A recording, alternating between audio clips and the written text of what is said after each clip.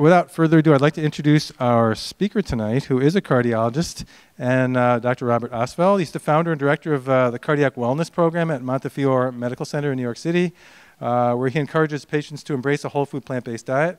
Dr. Ostfeld earned his MD at Yale and his Master of Science in Epidemiology at Harvard, and a fine penal institution north of Yale, north of New Haven.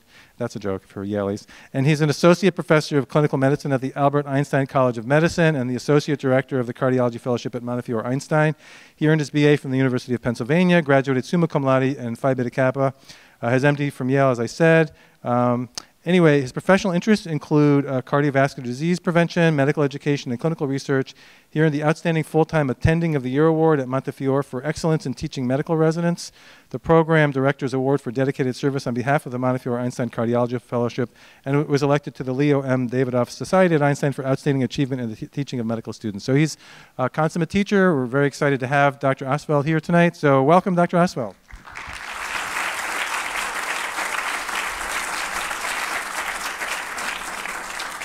So Ted, thank you so much for that incredibly generous introduction. It's a real pleasure to be with all of you here tonight. This is my second time ever in Rochester, and I know this is just what it's like in January as well.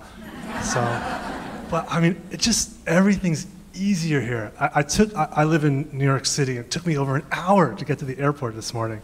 And then from the airport to the hotel where I'm staying was like 5 minutes of the most pleasant drive you've ever had in your life, which you guys have every single day.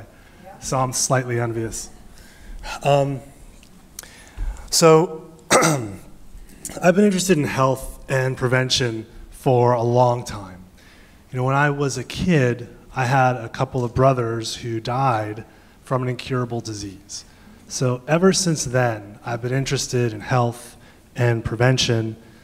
And one thing led to another, and I became a cardiologist. And you know, a lot of years of medical training, was like 11 years.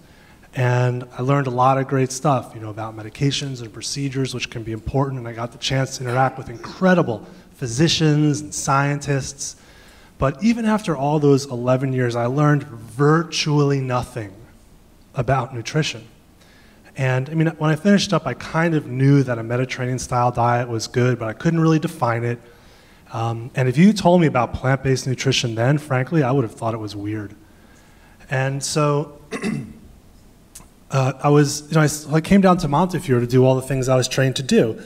And I started getting a little disillusioned because, you know, people got a little bit better. Medications are helpful, procedures are helpful. You know, maybe a Mediterranean style diet could be somewhat helpful. But, you know, there wasn't transformational change. There's a teeny bit better here, a teeny bit better there, but I didn't go into medicine to get people a teeny bit better. And so it was right around that time that I stumbled across the China study, and I met a gentleman wearing a China study shirt here today that Tom Campbell had signed. And I quickly looked at the heart disease section, being a myopic cardiologist, and I was really taken by it. And then one thing led to another, and I started the cardiac wellness program at Montefiore with the goal of preventing and reversing disease with a plant-based diet. And I say disease, not just heart disease, because yeah, it's good for your heart, but it's good for you for dozens and dozens of other reasons. And I've been a cardiologist now for about 15 years. And outside of a medical emergency, like somebody gets shot and has to be put back together again, I've never seen anything come close to the breadth and depth of benefits that a plant-based diet provides. We quite literally have patients crying tears of joy in our office. They feel so much better. So I want to share, I think I'll share a couple of patient examples with you. This one was, both of them happened really early on in our program and helped me feel like we were on a good path. So the first one was this woman about 60 years old, and she had had a heart attack, and she was taken care of at another hospital. And they had her on all the good medications, and they did a cardiac catheterization where they look at the blood vessels that feed the heart with blood, and there were lots of blockages there, and they had recommended bypass surgery, which was a very evidence-based decision or recommendation at the time, quite reasonable, but she didn't want it. That's cool, patient's the boss. So she's on all the good meds, and she survived, and she left the hospital, and she somehow found us. And she was already on all the good meds, so we put her on a plant-based diet. That's all we had left to do. She didn't want any procedures done. And so basically what that means is if something has a face or comes from something with a face, don't eat it. So we put her on a plant-based diet, and then at the time when she started, she could really only walk about across the room. And then she'd get short of breath from all the cholesterol disease in her heart. So fast forward 3 or 4 months, she's now walking on a treadmill for 20 to 30 minutes, and she gets a little short of breath then. Her cholesterol fell another 70 points on top of what it had already fallen on the statin. And she lost like 15 pounds, and she was doing great. But it got kind of weird because I couldn't really reach her anymore. Like I tried to call, it just never worked. And then like 3 months later, I get this call from another hospital that she had had chest pain and she's about to have bypass surgery. I'm like, what's going on? It didn't make any sense. So like what I later learned is that there was this major rift in her family, and half of her family thought the plant-based diet was great. And the other half of her family thought the plant-based diet was not great. And so she was living with the half of the family who thought it was great and eating that way during the 3 months that she got better. But then she moved to live with the half of the family who thought it was the opposite of great. She went back to her prior habits, eating habits, and over the course of 3 months decompensated and had bypass surgery. So for me, that was an incredible N of 1 example of how quickly people can get better and how quickly they can decompensate just by dietary change. Which brings me to the second patient example. This is a guy, about 60, and he started having chest discomfort. You know, he'd like, first it would be walking around, then he'd get it, and sometimes then even sitting still. And so he went to go see his local doc, and they did a stress test where he ran on a treadmill, and they took a picture of his heart. And it's only in medicine, well, so his test was positive, and it's only in medicine that the word positive like means something bad. But so, so it showed that he had evidence of cholesterol blockages in the blood vessels that feed his heart with blood. But okay, so they were recommending medications and a stent and a cardiac catheterization so they could take a closer look. But he said, "Doc, I don't want to take any of those cholesterol-lowering pills." Okay, patient's the boss. In fact, he wouldn't even take an aspirin. He wouldn't take anything. And he said, "Doc, I don't want anything stuck in me," which means no cardiac catheterization. So in that context, there was really limited stuff medically that we could do, and he went on a plant-based diet, no faces. So this is him when he started. You can see he was a little overweight. His LDL, blood pressure is a little high. LDL is quite high. That's a bad cholesterol. And he could maybe walk 1 to 3 blocks, and he'd stop because of chest discomfort.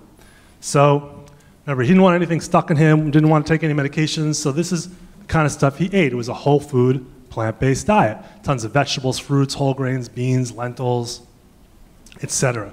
So what we're going to do is we're going to circle back to this guy in a little bit, and we'll see how he did. Okay, so what we're going to talk about is the scope of the problem. When I say problem, I mean cholesterol disease in the blood vessels that feed the heart with blood. And we're going to talk a bit about the pathophysiology, why it happens, why a plant-based diet, and then we're going to go somewhere scary for a cardiologist, but not an interventional radiologist, which is, of course, beyond the heart. So I need some audience participation. I need some help. What percentage of 12 to 14-year-olds in the US have early signs of cholesterol disease in the blood vessels that feed their heart with blood? 60, 90, 50%. 70. I think I heard between 50 and 100%. So y'all are absolutely right. It is indeed between 50 and 100%. But you're way better than the medical students that I work with because they usually tell me between 0 and 100%, but they're professional test takers. So you're absolutely right. It is 65. About 65% of 12 to 14-year-olds in the US have early signs of cholesterol disease in the blood vessels that feed their heart with blood. And we know this from pathology studies of kids who died for other reasons and they examined their heart. And as I look around the room, I'm pretty sure that we are all older than 12. I mean, maybe not like emotionally, but like, at least in America. So okay, so it's quite common, and about 2 heart attacks happen every minute in the US. So maybe I've been speaking 10 minutes, that's 20 heart attacks. 20 heart attacks have happened in the US since I started speaking. A heart attack is, of course, when part of the heart muscle dies from a cholesterol blockage. It is the #1 killer of adult men and adult women in the US. Women are 6 to 7 times more likely to die from cardiovascular disease than they are from breast cancer. Now, clearly, you do not want either one, but it highlights the epidemiologic importance of heart disease in women. It's a very expensive disease, and half of heart attacks happen in people with, quote, normal cholesterol levels. So in a country where it is normal to die from heart disease, I think our whole notion of normal is anything but. Okay, so we talked about the scope of the problem. It's obscene. Let's talk a little bit about the pathophysiology, or why it happens. So these slides are courtesy of Dr. Klatt and Dr. Esselstyn. So this is an artery. This is a normal artery, the center where the blood flows, the wall of the artery. This little brown line here, that's the endothelial cell. We're going to want to treat that well. We'll circle back to that. So that's normal, and because I went to medical school, I can tell you that this is abnormal. Yep, 4 years, that's right. So, and this is, you can see here, tons of cholesterol blockage and a teeny tiny little opening for the blood to flow. So you may know some people that go for a walk and then, they get chest pressure, they take that pill under their tongue, and then it goes away, and then they do it again, and it just keeps on repeating itself. Well, this is what they have. They have a blockage just like that, so we want to prevent that from happening. So how do these heart attacks happen in the first place? Well, these are 3 arteries. This is the wall of the artery. This is the center of the artery where the blood flows. These little yellow dots, those are cholesterol particles. So what happens is those endothelial cells can get damaged. That little thin brown line of cells lining the inner wall of your blood vessels, kind of like wallpaper, well, they can get injured. And whether that's the toxic Western diet or inflammation or pollution or smoking, somehow they get injured. And when that happens, those cholesterol particles burrow from the center of the artery across into the wall, where they then become oxidized, and kind of like a splinter. So if you ever had a splinter in your finger, it gets all red and inflamed. Well, it's the same kind of thing, except it's happening in the wall of your artery, exactly where you don't want it. So that creates a ton of inflammation, oxidative stress, makes the artery sicker every second of every day. It damages the endothelial cells even more. More of these cholesterol particles burrow across, and it's sort of a gradual snowball effect, making the artery sicker and the blockage grow. Now there's this little white line here, that's called the fibrous cap, and that's the only thing that's separating that whole cholesterol plaque from the blood. And you don't ever want these 2 things to touch, because this cholesterol plaque can make the blood clot.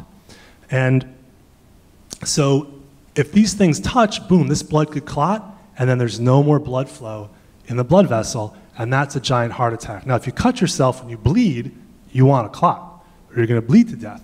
But you don't want a clot in your artery, because it's going to block blood flow to the heart muscle.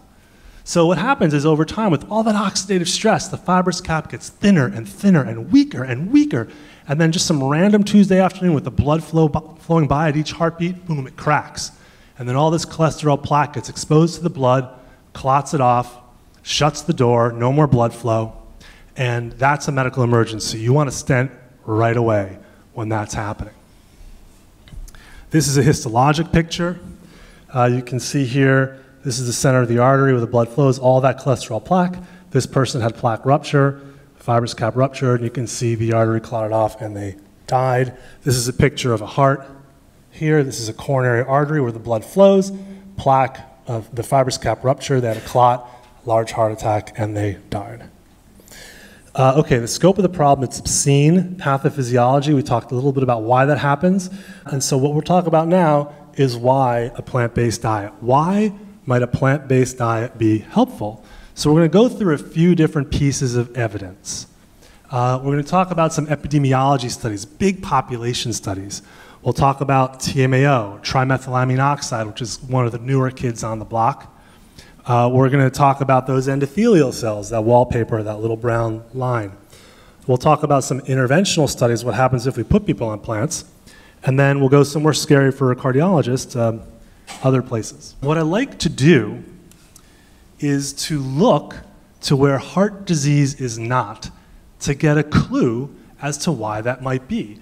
So that brings me to our first stop, which is in China. And this is data from the 1970s, 1980s, the China study. They looked at about 6,500 people all across China. And they had tons of medical information, tons of dietary information. And basically what they found is the fewer animal products you ate, the less disease you had.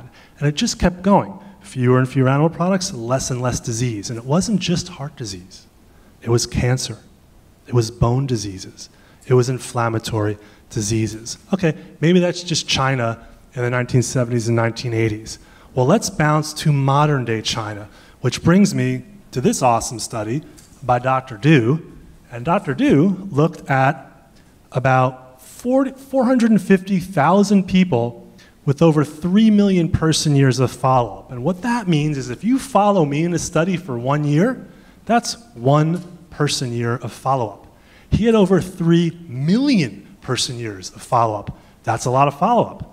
So what he asked is, what happens if you eat more fresh fruit? Is it good? Is it bad? Is it neutral? What happens?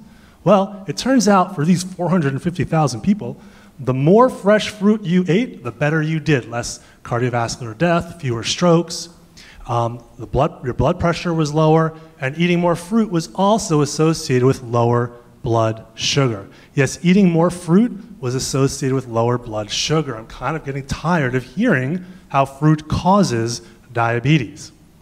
But they decided to take a slightly deeper dive into that. And in this analysis of about 480,000 people or so, a similar data set, they asked, well, if you eat more fresh fruit, are you more likely to get diabetes? Turns out no. The more fresh fruit you ate, the less likely you were to develop diabetes. But what if you had diabetes when this study started? Did that make a difference? Well, they had 30,000 people who had diabetes when this study started. And the more fresh fruit they ate, the better they did. They lived longer. Well, maybe that's just China. Let's bounce to South Africa. So this is a really cool study by Dr. Burkitt of Burkitt lymphoma fame. And what Dr. Burkitt noted, this was in the kind of like the 1970s, is that the South African white population had a really high rate of heart disease. And they were eating a typical Western diet, you know, milk, meat, that kind of thing. But the South African black population who was living right next door, but eating much more of a plant-based diet, they seemed to have much, much lower rates of heart disease. So we decided to try and quantify that. So we went to this hospital in Johannesburg where the South African black population would get admitted. And they had about 40,000 admissions a year.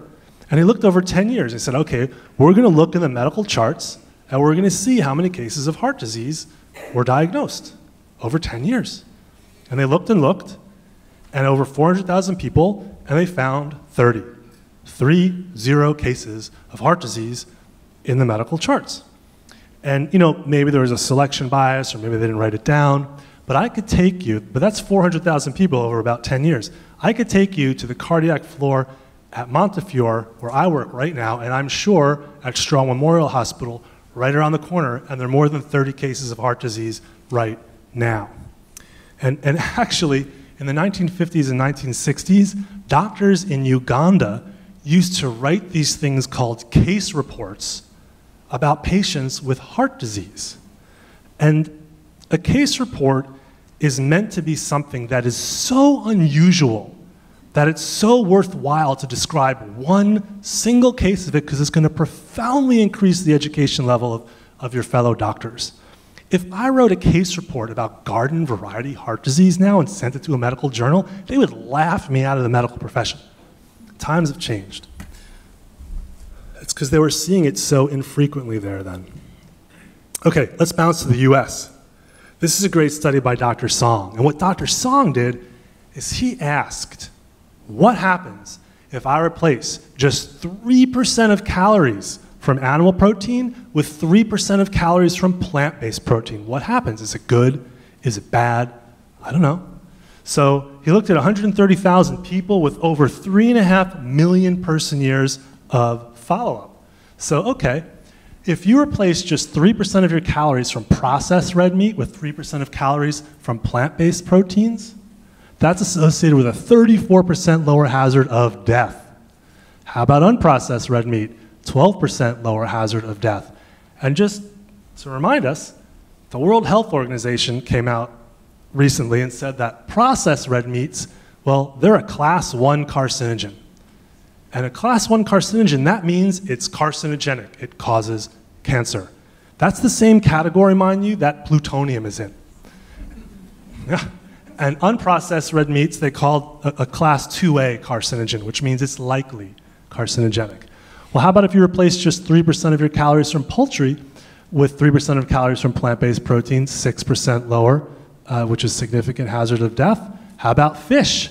6% eggs, 19% dairy, 8%. It's impressive. Okay, so we're going to bounce to England, which may or may not still be part of Europe. But in this analysis, they looked at about 65,000 people. And they said, well, okay, what happens if you eat more fruits and vegetables?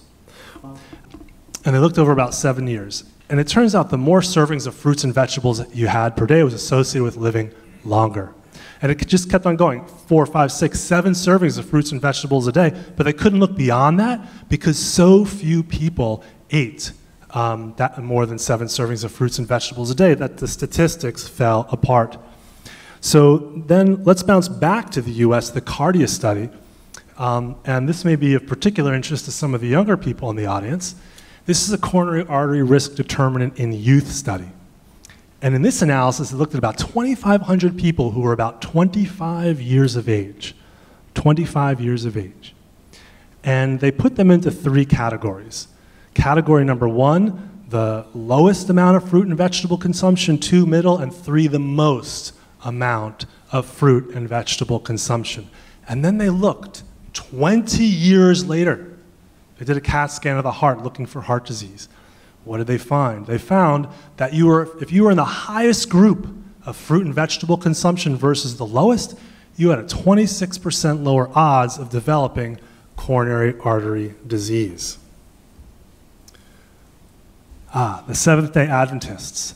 That's a religious organization. They treat their bodies like a temple. They have a variety of healthy lifestyle measures. And even those who eat a typical Western diet, or eat a Western diet, eat a more healthful version than the average American. And so in this analysis, they looked at those with diabetes by dietary type. So they had non-vegetarians, semi-vegetarians, pesco-vegetarians, lacto-ovo-vegetarians, and the vegans. And here, the vegans were least likely to have diabetes. And this is in about 60,000 people. And also, in this analysis, they looked at body mass index, and the only group with a normal body mass index, which is less than 25, was the vegans. But, you know, like most things, the devil is in the details. Now, you could be plant-based and eat sugar cookies all day, or you could eat kale all day. Does that make a difference? Well, this study took a look at just that. So here, this along here is more of a plant-based diet. And this little blue hatch line, that's a plant-based diet. So the more of that you did, the better you did. The lower your rate of heart disease. But they said, you know what? Let's split them up into sugar cookies and kale and see if there's a difference. So if you ate kale, a healthy plant-based diet, which is vegetables, fruits, whole grains, that's the red line, you did even better. But what if you were a sugar cookie vegan? Nope, you did worse. And then they did another very interesting spin on the data right here. So this is a healthy plant-based diet. So the more of a healthy plant-based diet you ate, the better you did. This blue hatch line, that's a less healthy plant-based diet, so you did worse. But what about this red line? That's animal foods. So if you were a junk food vegan, you did just about the same in this data set as those eating animal products. So the devil is, of course, in the details. Busy slide.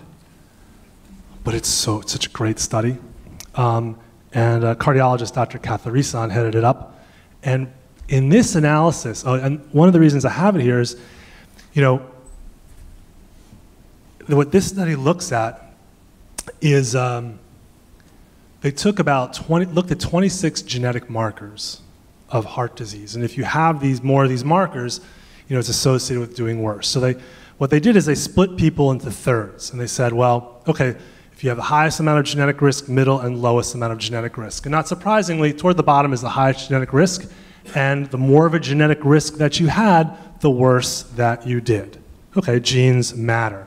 But the reason I have this up here is because a lot of the times my patients will say, oh, Dr. Ostfeld, disease X, Y, or Z runs in my family, so it's just going to happen anyway. Well, lifestyle runs in families too. So, and what they did in this analysis, what was really cool about it, is in addition to splitting people in thirds of genetic risk, they split people into thirds of lifestyle risk. So lowest risk, middle risk, and least healthy lifestyle. So I should say most healthy, middle healthy, and least healthy lifestyle. And here, this is the highest genetic risk category here. This is the least healthy lifestyle and the most healthy lifestyle.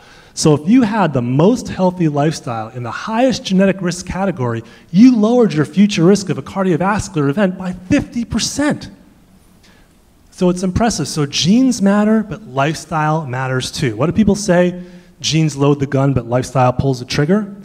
But what's even cooler about this, well, interesting I should say, is to get into the healthiest lifestyle group, the threshold was really low.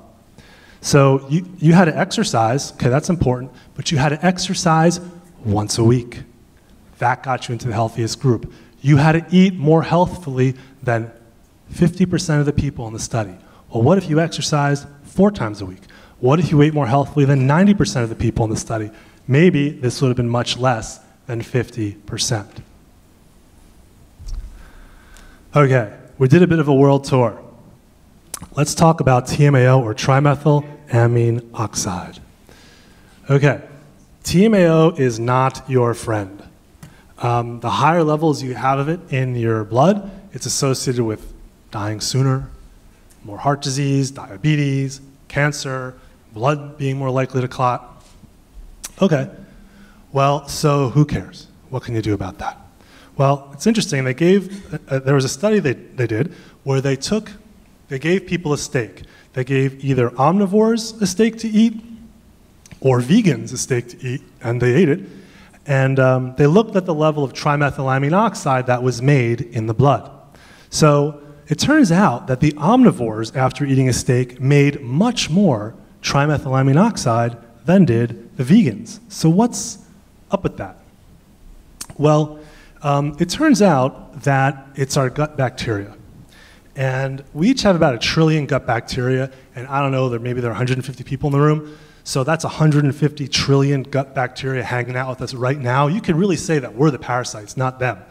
But so it's subtle differences in the gut bacteria between vegans and omnivores that account for this difference. When you eat a plant-based diet, you select for different gut bacteria than if you eat an animal-based diet, and you select for healthier ones with a plant-based diet. And it's that difference that accounts for the difference in trimethylamine oxide formation. So those gut bacteria interact with L-carnitine to ultimately make trimethylamine oxide. But L-carnitine is structurally similar to choline, and choline is a required nutrient. Who cares? Well, choline is in chicken. Choline is in fish. Choline is in dairy. Choline is in egg yolks. So when you eat those things, you also make trimethylamine oxide.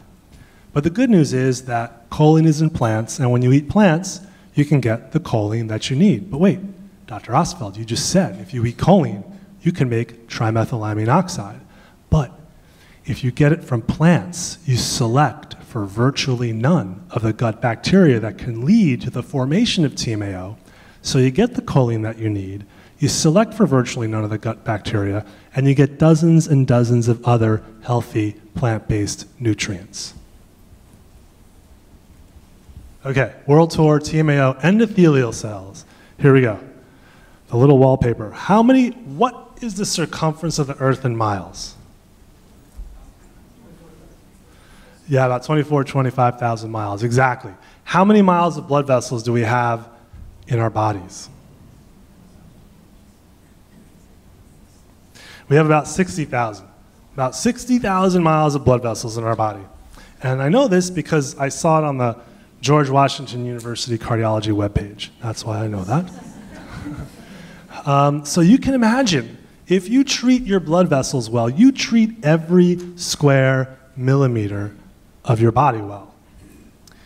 These are endothelial cells. They're that little brown line. They make something called nitric oxide, and a Nobel Prize was awarded for the identification of it. And when you eat more of a plant-based diet, you enable your endothelial cells to make more nitric oxide, which is a good thing. So if I go for a run, my legs need more blood, so the nitric oxide can help my blood vessels dilate. Nitric oxide is anti-inflammatory. It is antioxidant. It makes the blood vessels, the blood less likely to clot. It quiets down the inflammation in the wall of your blood vessels. So nitric oxide is your friend, and when you eat a plant-based diet, you enable yourself to make more of it. So this is a great comic.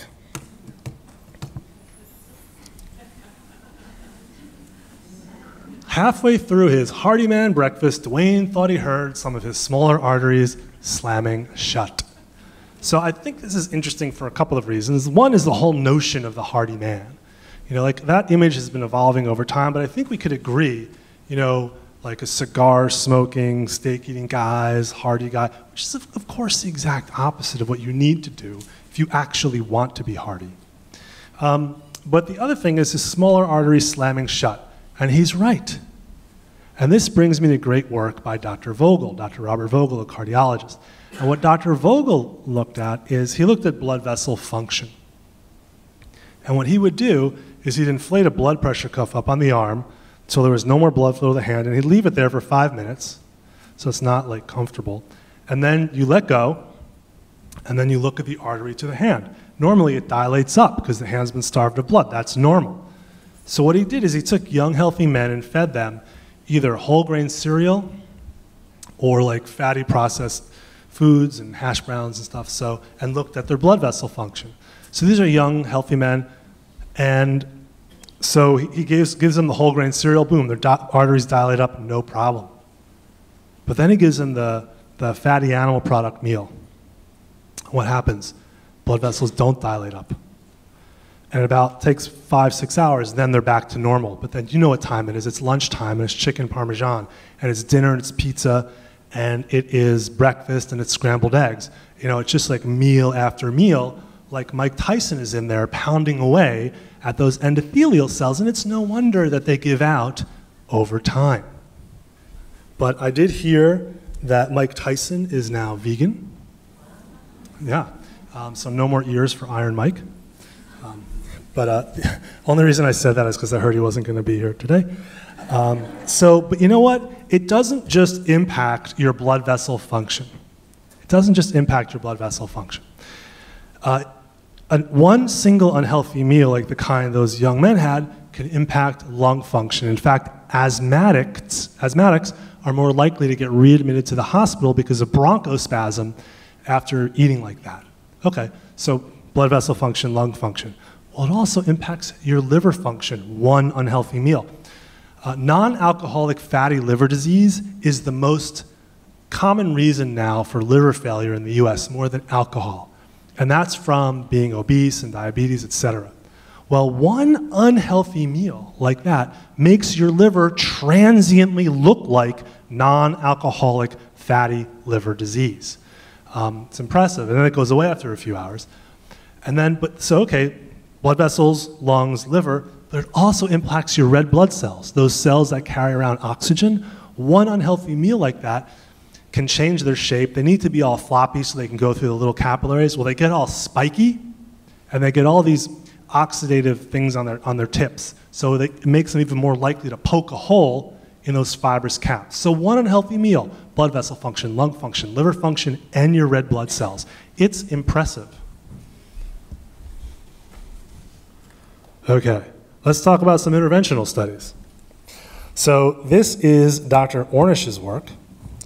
And what Dr. Ornish did is he took people with stable cholesterol blockages, kind of like the one we saw up there, the abnormal one that we saw before. Stable cholesterol blockages, and he randomized them into two groups.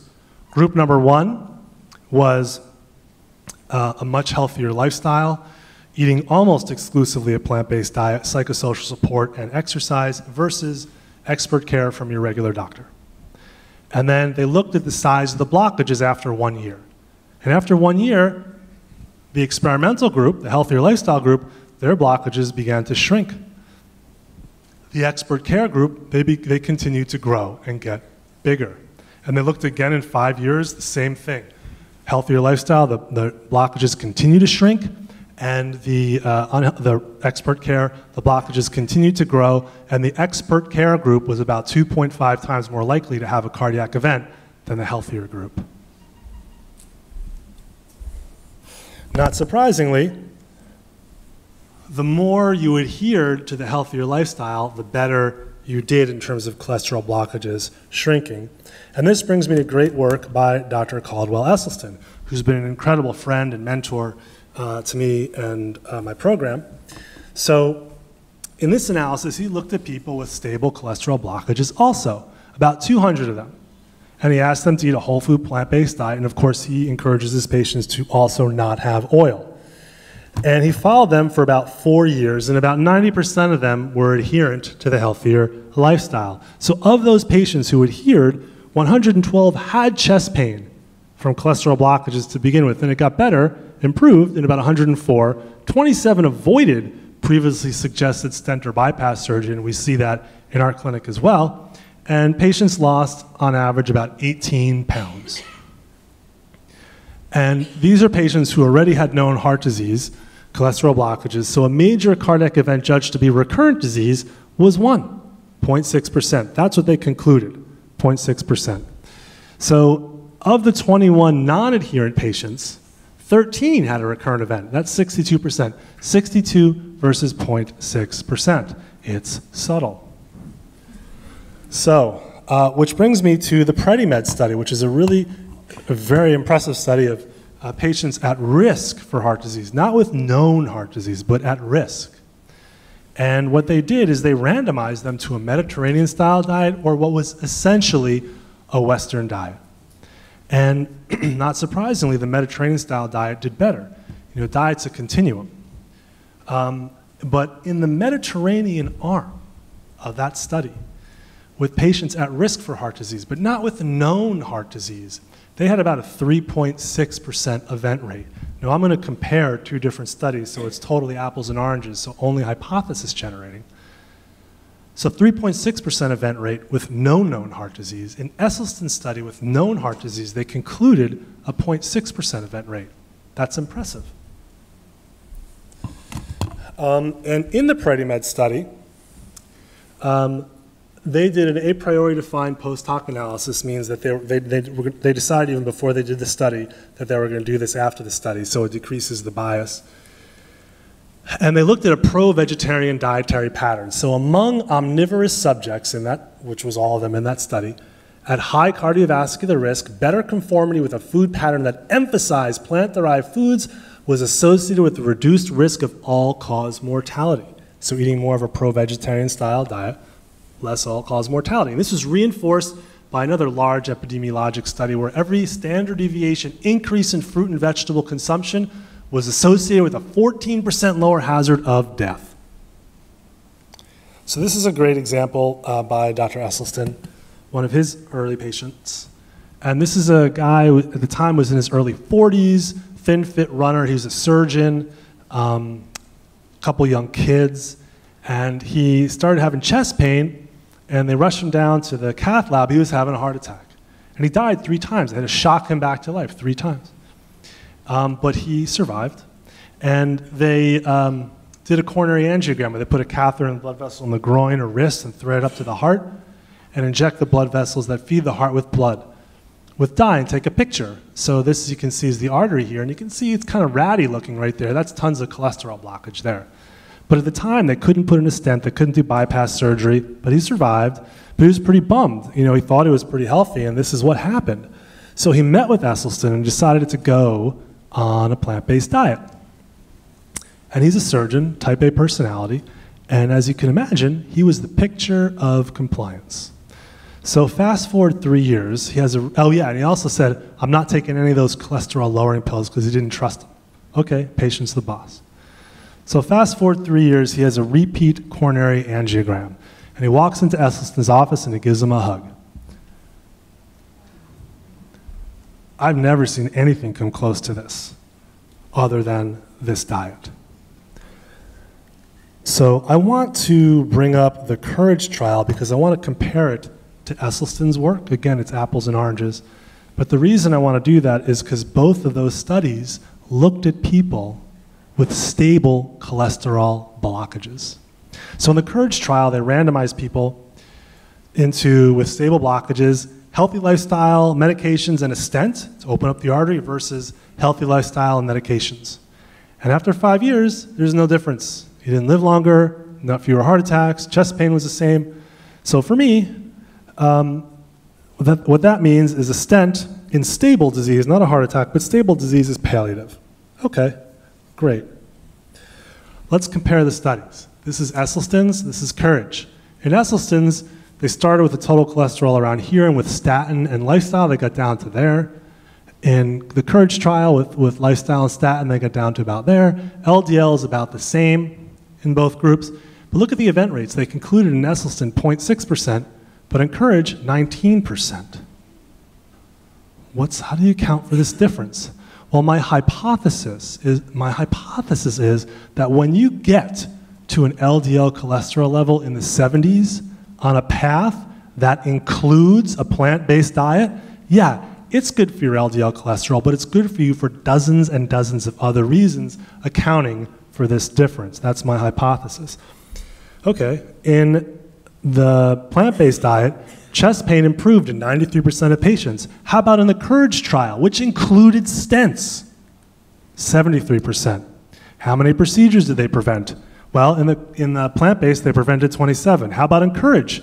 Well, they didn't prevent any. There were 348 new procedures. How about lifestyle? Well, in the plant-based, they lost 18 pounds. What about in COURAGE, where they encouraged people to live more healthfully? Well, they gained about 3 pounds. So that's a swing of 21 pounds, which is basically half of my niece. Oops. Plants or burgers, you choose. This is a picture courtesy of Dr. D'Alessandro, a colleague of mine. This is bypass surgery. Patients laying on their back, faces up here covered with a towel, feeds down there. Their chest is sawed in half. That's the heart. It's stopped, it's not beating. And they're doing bypass surgery. And it's great that we can do that if we have to. It's great we can do it if we have to. But what I'm about to say has been said. But it happens to me too. You know, like when I encourage my patients to eat a salad, like sometimes people tell me that I'm extreme. Like it's somehow extreme that I'm encouraging my patients to eat a salad. Because, of course, I think it's extreme when someone saws my chest in half, stops my heart, takes a vein from my leg and stitches it back into my heart. Like, when did the world turn upside down? That eating a salad is extreme, and this is perfectly normal. Okay, diabetes. This is a great study by Dr. Neil Barnard from PCRM. And they took people with type 2 or adult onset diabetes and randomized them to either a plant-based diet or the American Diabetes Association diet. Guess which one won? In the plant-based diet, they came off more diabetes meds, blood sugar fell more, they lost more weight, cholesterol fell more. Let food be thy medicine, medicine be thy food. That's from Hippocrates, the father of Western medicine. And so, doc, I did everything they told me to do. Why did I have a heart attack? Why did I have another one? Well, that's because we have not been telling you the right things to do.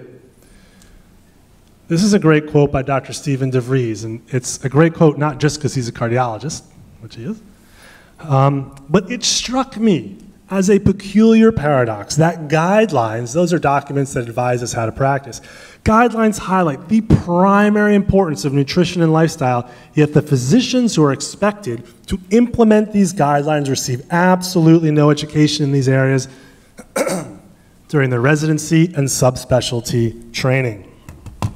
So these are advertising dollars spent in 2004. All right, but so the Super Bowl was on recently. So y'all, the draft was here. So y'all remember that great broccoli commercial during the Super Bowl, right? Right, like of course you don't, because there was none. There's no big broccoli. So these are advertising dollars spent in 2004. The top 8 fast food chains spent $2.3 billion with a B. Some of you may remember there was a 5-a-day program from the government, 5 servings of fruit and vegetables a day. Well, they spent $4.9 million.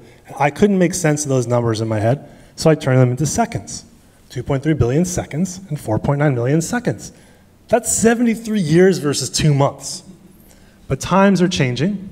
This is a great quote by Dr. Kim Williams, a cardiologist, and he is the past president of the American College of Cardiology, which in my myopic world is a big deal.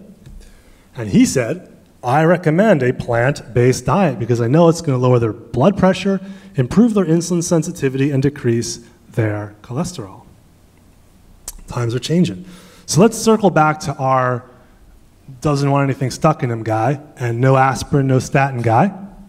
So he goes plant-based, and you can see after 3-4 months, he's normal weight, blood pressure looks great, LDL cholesterol fell, walks about a mile, then he gets some chest discomfort. Fast forward about a year, numbers look great, blood pressure's good, LDL cholesterol is good, jogs about 2 miles, and I bumped into him about 8 or 9 months ago, and he now jogs 4 or 5 miles, and he stops because he gets bored.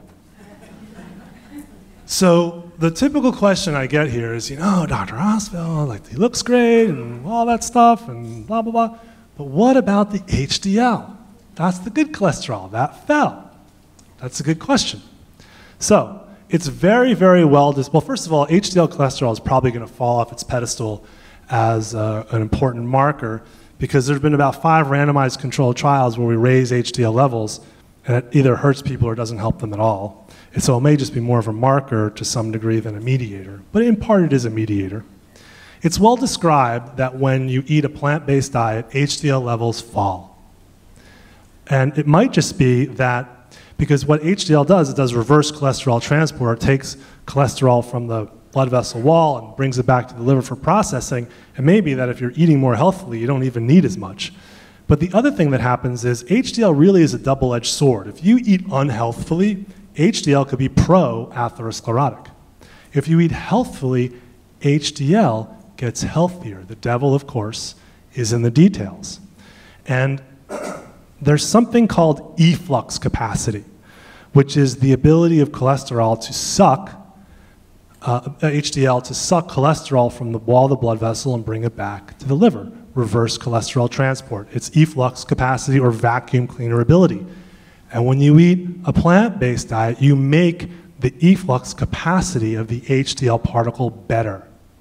And it turns out that completely independent of the HDL level, high, low, in between, whatever. What matters is, in terms of improving outcome, is the efflux capacity, completely independent of the HDL level. And since a plant-based diet can help the efflux capacity improve, I'm very comforted. And when I see this going down, I'm actually secretly happy, because to me, it means the patient is doing it. Okay. We did a world tour. We talked about trimethylamine oxide. We talked about endothelial cells, some interventional studies. We talked about HDL, and oh yeah, LDL oxidation. Remember how we talked about when those endothelial cells, the wallpaper gets injured, and the cholesterol particles in our blood burrow across and then become oxidized like a splinter, become irritating like a splinter? Well, that step of oxidizing it or turning it into something like a splinter is harder to do when you eat a plant-based diet. Okay, scary time for me, beyond the heart. Oh yeah, so this reminds me, I wanted to talk a little bit about our program. So I work at Montefiore. health system, it's actually all over New York now, but based primarily in the Bronx, and that's where I am. The Bronx, about 1.7, 1.8 million people, and about 85% of the people who come to Montefiore from the Bronx are on some degree of public support, and there's a very large indigent patient population there, so I feel very honored and privileged to be able to share this information in the Bronx. So our program, we've got a clinical arm, an educational arm, and a research arm. And the clinical arm, that's how it first started, like 6 or so years ago, where I see patients in clinic. I talk about the usual stuff, medications, all that stuff, but I also talk about plant-based nutrition with all of them. I weave it in with every patient visit, and I can go into that in some more detail. We have handouts for them, which I'll show a couple. And in addition to that, we have these periodic Saturday morning sessions based off of Esselstyn's. They're about 4 hours long. I speak and RD speaks. We serve lunch. We encourage people to come with a friend or significant other to help them along the way. We take a real deep dive into the how and why of plant-based nutrition. And we don't charge patients for it. I fund it all through donations. And so I try to democratize this information as much as possible. So that's our outpatient program in a nutshell. But I also see patients in the hospital. So what I used to do is I'd go around in the hospital and I'd go see a patient and I'd go talk about the plants and I'd leave. And then 5 minutes later, dinner's served and it's chicken. And I'm like totally undercut. Like, this isn't working. So I had a chance to work with food services and nutrition, and we developed plant-based meals for inpatients. So now you can order plant-based meals for inpatients at Montefiore. Montefiore, I think, has like 11 hospital or hospital-like institutions, and I think in 5 of them now, about 1,500 to 2,000 beds, you can order plant-based meals for inpatients. Of course, you can order other stuff too, but you have the option, but that's not enough. We need an educational component to go with it. So they get a handout that gives them some context for the food. And we also now have the great documentary film, Forks Over Knives, playing on continuous loop in the hospital on those little inpatient TVs. You know, like you got the bed, the TV. Well, it plays on continuous loop on those TVs. I mean, you can watch another channel, but you can also watch Forks Over Knives, and we have Spanish subtitles too, which is very important for us because we have a big DR and Dominican Republic and Puerto Rican population. So now it's great. So now I walk into a patient's room, I tell them about the plants, I order the meals, I put on Forks Over Knives. It's like I have my plant posse with me. We have a pretty robust educational arm. We teach medical students, residents. We get the chance to speak all over. And I guess sort of the flagship aspect of our educational arm is a conference that we've developed, which we'd love for all y'all to come. And I'll put a little bit of information up about it later. It's on October 6th of this year. It's our second one. It's a preventive cardiology conference, but it is primarily plant-based. I don't have it exclusively plant-based because I want docs who might be interested in the speaker who isn't plant-based to be then trapped there and listen to all the plant-based doctors. Like, it's cool to speak to the Kool-Aid drinkers, but I want it to be more than that, of course. So, and you know, many of the people that we all look up to, Dr. Caldwell Esselstyn will be speaking, Dr. Neil Barnard will be speaking, Dr. Kim Williams will be speaking, Dr. Colin Campbell will be speaking, Michelle McMacken, Joel Kahn will all be there. So we're really excited about it and hope that you all can make it October 6th. And we have a small research arm as well, and we're trying to grow that also. This is one of our handouts. I have 3 levels of degree of plant-based. This is our most healthy level. And I just have patients check it off. 3 servings of dark leafy greens, 3 servings of vegetables, on and on it goes throughout the day. Gives them some guardrails. And I met a pediatric dentist in the audience somewhere. Not sure where she is. There you are. Flossing. Check it off. Okay. So the Renaissance cardiologist right here. And this is another one of our handouts. How to transition your home into a disease-fighting powerhouse. Very dramatic. But anyway, we hand that out. We have others. So this is a great slide. These are nutrients in plants versus animal-based foods per 500 calories. And the plant foods are equal parts tomato, spinach, lima bean, peas, and potatoes. I can't say that without thinking about Dan Quayle. And then animal-based foods are equal parts beef, pork, chicken, and whole milk. So, okay, let's take a look at the nutrients. Cholesterol, you don't need to eat a drop. Your body will make all you need. How about protein? Oh my God, my muscles are gonna go away tomorrow. How about beta carotene? It's subtle. Dietary fiber, your constipation will go away. We have bones to keep us standing, plants have fiber. Gesundheit. How about iron? I'm going to become anemic tomorrow. Calcium, my bones are going to fall apart. Don't believe me about the protein? You can take the world's strongest man's word for it, who is vegan, and his name is Patrick Baboumian, and that's just the perfect name for the world's strongest man. But the reason I know this vegan gentleman is the world's strongest man is because he won the world's strongest man contest. Okay, so we're all used to CAT scans, right? Like looking for something bad. Well, I thought, well, why don't we look for something good? So we can do a kale scan, okay? So things up here are associated with improving or happening less frequently the more toward a plant-based diet you eat. So the more toward a plant-based diet you eat is associated with these things happening less frequently or improving. So it's associated, more of a plant-based diet is associated with living longer, less stroke, less ALS, less dementia, less cognitive decline, improved mood, less acne. In fact, some investigators say that acne is so tightly linked to the toxic Western diet that it's not really a vestige of teenage angst, but rather your body crying out for help from lack of nutrition. Fewer ear infections, less periodontal disease, less acid reflux, less laryngeal disease, less lung disease, less breast cancer, less heart disease, less obesity, less diabetes, less inflammation, less colon cancer, less constipation, less prostate enlargement, less prostate cancer, improved sexual function in men and in women. And we call ED, erectile dysfunction, the canary in the coal mine for heart disease. Because the artery to the penis, which helps give an erection, is smaller than the artery to the heart. So by the time there's a blockage in the artery to the penis causing ED, it's extremely likely that there's also a blockage in the artery in the heart, but just has not clinically manifested yet. This disease of cholesterol disease or atherosclerosis is a systemic disease. It doesn't just happen in one place. Less bone disease, less lower back pain, improved athletic performance. I think I got most of it. These are some references.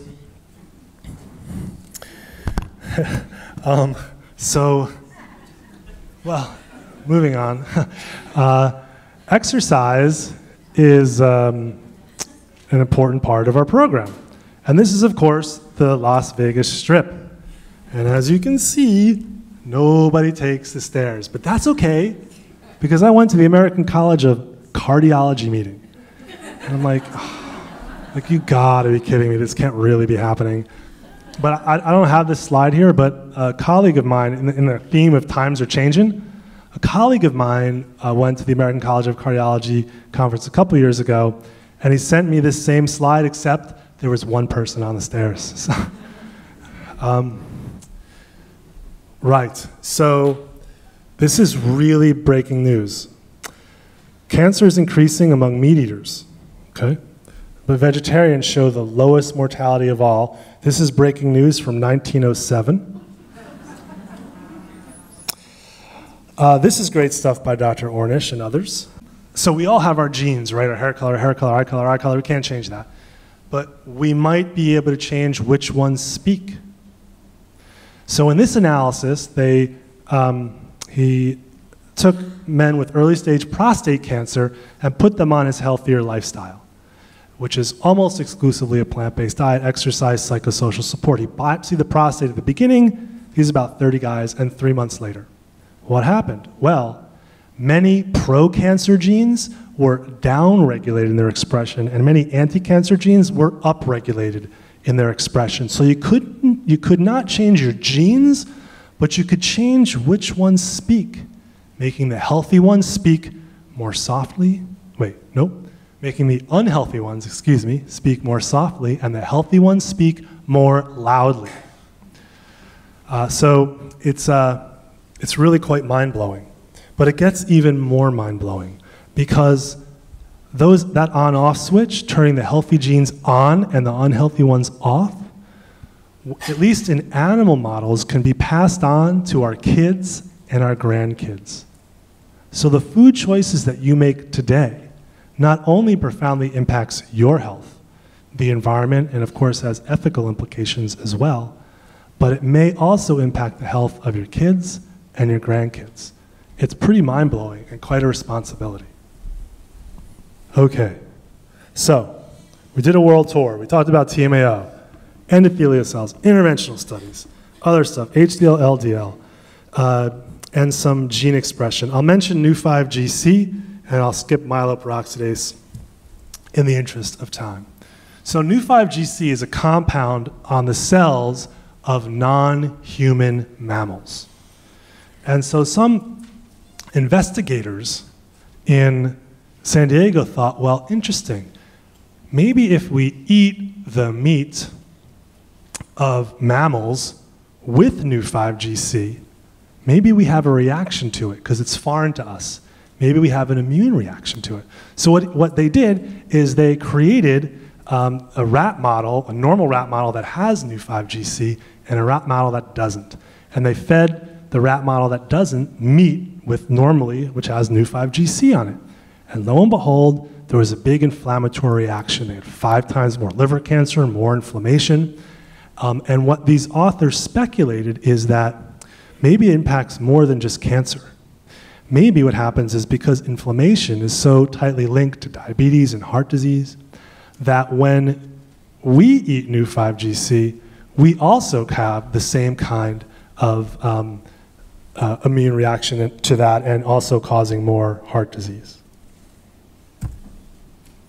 So today, no one cannot deny the possibility of adequate nutrition and the prolonged maintenance of health and vigor on a vegetarian diet. This is, of course, from the Journal of the American Medical Association in 1912, before the term vegan was even coined. What? How did that get in here? This is ridiculous. More doctors smoke Camels than any other cigarette. Everyone knows it's Marlboros, come on. So, you know, this used to be in medical journals like 40 years ago, like it has as an advertisement. And so what I'm hoping is it'll take far fewer years for us as a medical profession to wrap our heads around the fact that eating almost exclusively or nearly a plant-based diet is clearly the healthier way to go. So we've talked about the scope of the problem, the pathophysiology, why it happens, why a plant-based diet. We went beyond the heart. This is the website for our program. This is me on the Twitter and Instagram. And for those of you who may be interested in our conference, this is the website, mecme.org. You have to be persevere a bit on the website. It's not the most user-friendly one, but at any rate, it works out in the end. And would love for y'all to come to the conference. So thank you very much.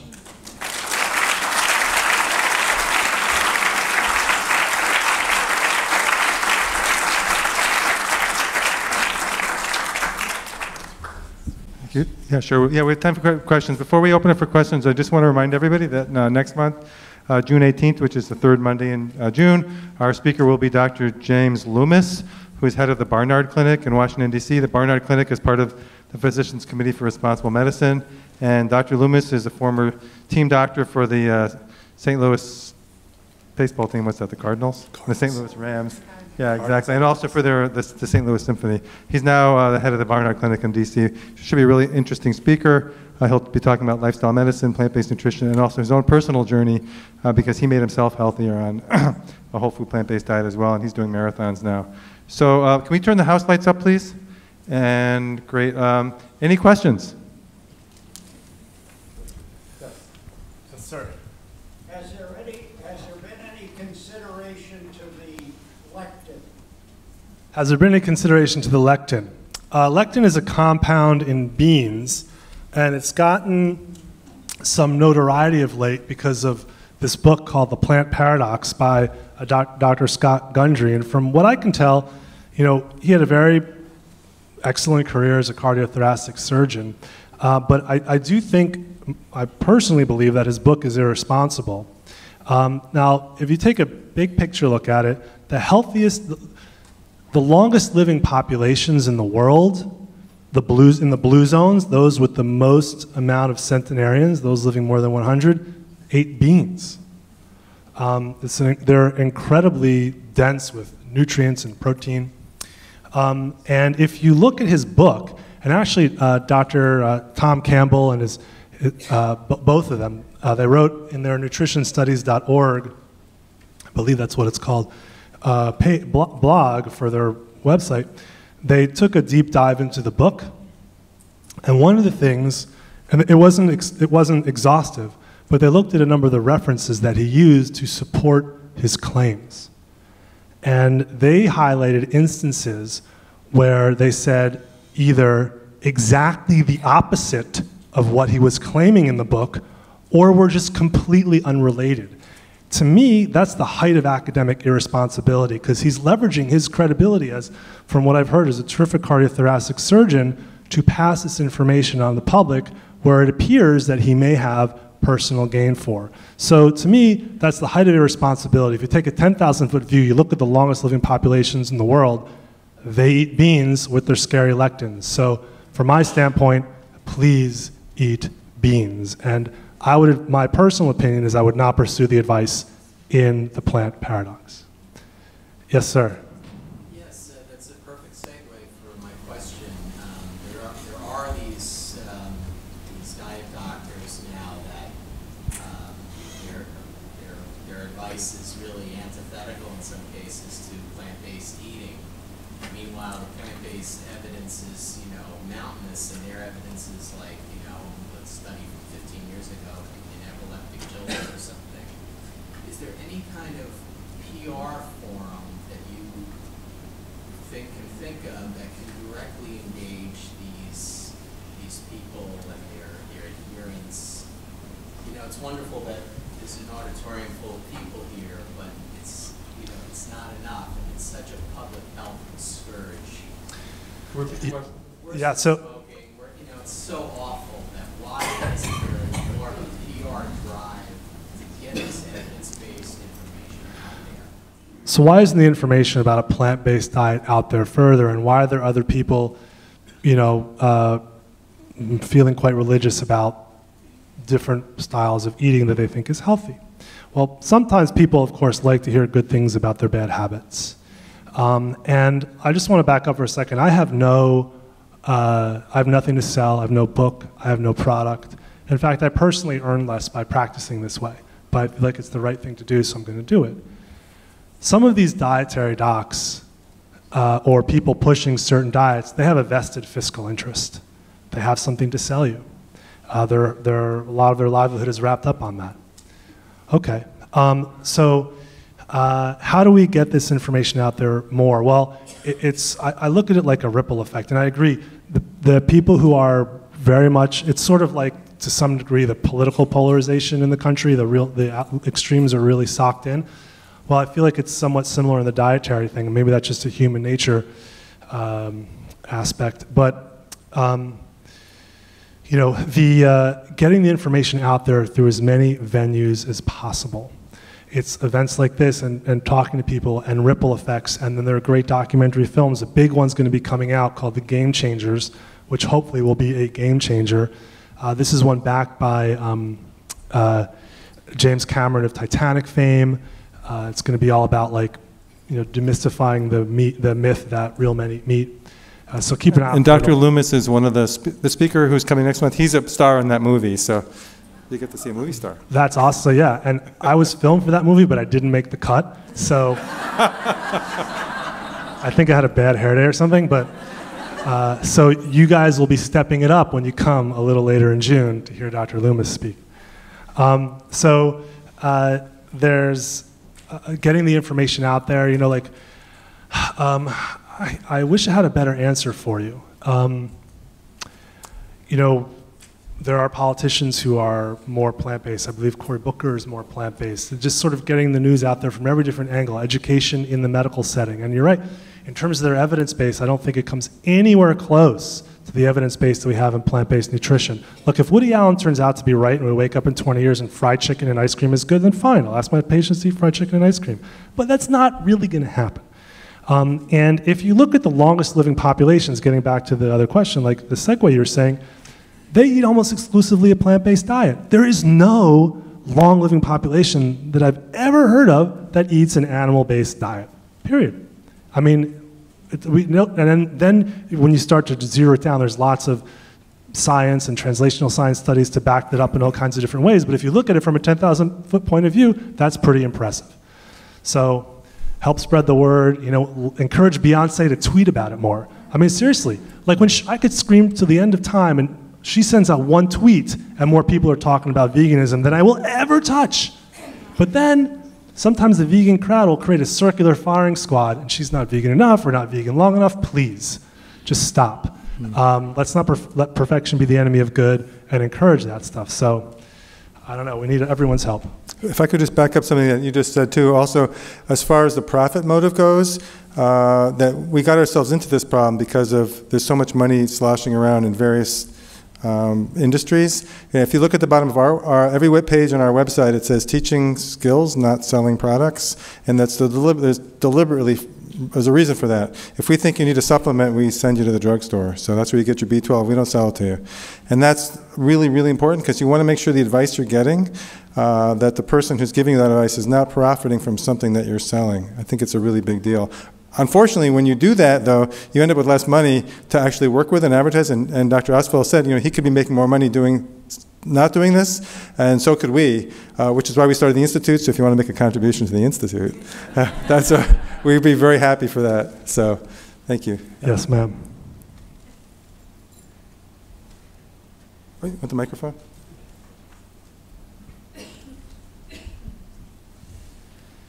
So I'm curious, I wanted to ask you one question. I battle with my health insurance company, and I'm trying to educate my health insurance company, and they keep denying me the idea of a plant-based diet. Every time I fight for it and ask for it, they want me to follow a DASH diet. And I said, no, that's not good. I want to follow a plant-based diet, and I fight with them over about it, and they keep rejecting me. They're very, I'm wondering if it's possible if any of you two or any other people can contact Blue Cross Blue Shield, Excelis, MVP, and show them the evidence that plant-based diet is effective. So they could save their money that they're wasting on all these different things to treat. So I'm just wondering. Yeah, that's a great question, and people are trying to do that in a couple of different ways, and you're absolutely right.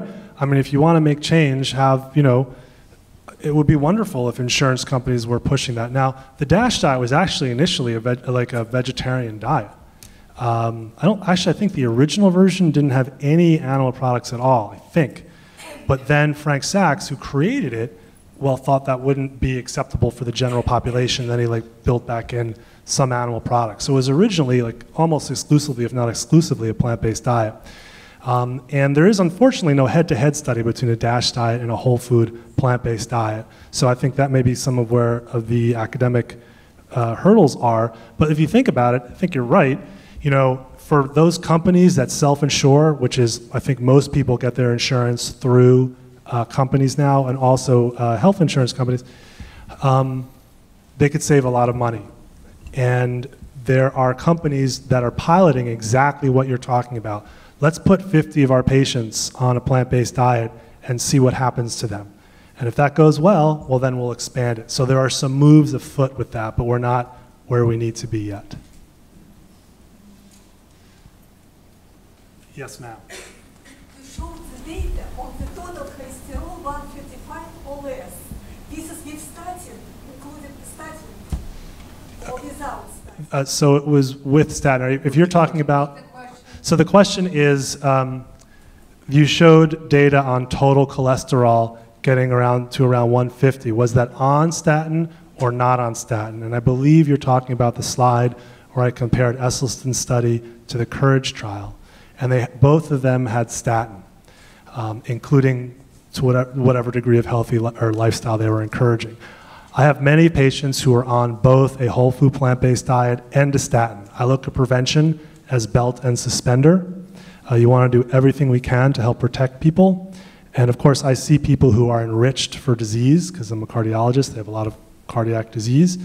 And if you read the internet, statins are like the worst thing that's ever happened of all time, but it's actually pretty irresponsible.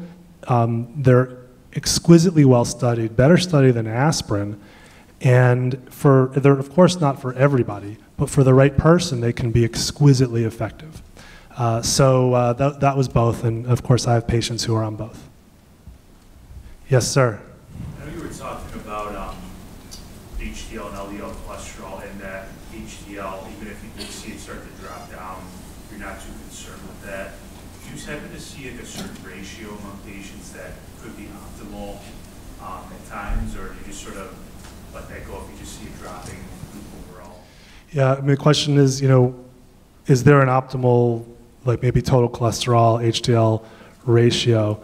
I mean, in general, for the general population, the lower the better, because from a 500-foot view, the higher your HDL level, epidemiologically, you do better. But from my standpoint, we also, there's no study that shows that raising HDL does better with, medication does better for that purpose. They actually, there's 5 where they either do the same or a little bit worse. So I don't look at a ratio at all. I look at it like limbo. With LDL, how low can you go? And if I have some patients in their 30s, and I'm perfectly happy with that. And I don't look at a ratio. My main thing is to try to get them to eat a plant-based diet. And if their HDL dips, if it goes down 15 points, well, then I think that means they have better efflux capacity, and they're deriving benefits for lots of other reasons. So one more quick question. So I was at a cardiology appointment today for 2 hours, and in that evaluation, family member, he recommended the Mediterranean diet, and he focused on oils as being part of it was like on the top of the list to go to and get rid of the saturated fat, which is fine, but I was kind of shocked that I wanted to ask more questions to him and kind of challenge him on it because I've been attending a lot of these types of venues. But why is it that he promotes walking and riding your bike to work and all the other things? Why did he pick the Mediterranean diet as a lifestyle change? So why the Mediterranean diet? Well, it's well studied, and as part of various guidelines, they do recommend it. So it's sort of mainstream medical recommendation, and it is indeed healthier than a typical Western diet. So, sometimes a doc may make the assessment. I don't think maybe that doc doesn't know about plant-based diet, or maybe they do, and they thought that the person sitting in front of them just wouldn't do it. I don't know, I'm just speculating. But a Mediterranean-style diet is just much easier for people to describe because everyone kind of just sort of knows what that is. Or, I guess we don't really know because there's how many countries are on the Mediterranean, but we all have a general sense of what it is. Look, I don't think it's as healthy as a plant-based diet. The real Mediterranean-style diet, it's not like eat what you eat and then put olive oil on it. It was like from the island of Crete in the 1950s and was post-war, and there's near starvation. They rarely had animal products, and they were walking 5 miles a day to grow their crops, and they had to have some oil and stuff, otherwise they'd run out of calories. And so, and it was much, much more plant-based than what we see today as a Mediterranean-style diet. And some people, including Dr. Colin Campbell, say that the Mediterranean-style diet is healthful despite the oil. Maybe it would be healthier without the oil. So I don't think oil is healthful for a few reasons. You take a perfectly good olive, have that with all the phytonutrients and fiber, and then you suck out all the fat, leaving behind all that stuff. You just have a pile of fat with almost no nutrients, and it's 120 calories per tablespoon, the most calorically dense thing we have. And you see what happens, like someone has a salad, and they put oil on, and then they chit-chat with their friend, and blah, blah, blah, blah. And next thing you know, there's a ton of oil. That's hundreds and hundreds of calories. Like, you could put ice cream on there, it'd be fewer calories. Probably be tastier. And we also know that olive oil can acutely worsen blood vessel function. Remember how we were talking about the dilation stuff?